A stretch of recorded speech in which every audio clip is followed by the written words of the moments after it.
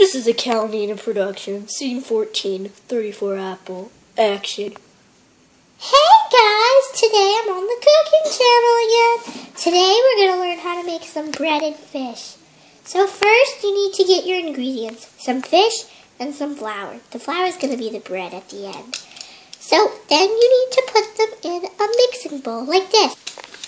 Oh yes, it's in the mixing bowl. Then once it's in the mixing bowl, you Put it in the oven. Put it in a dish and then put it in the oven for about 20 to 30 minutes. Once it's out of the oven, you are able to serve your fish, your breaded fish.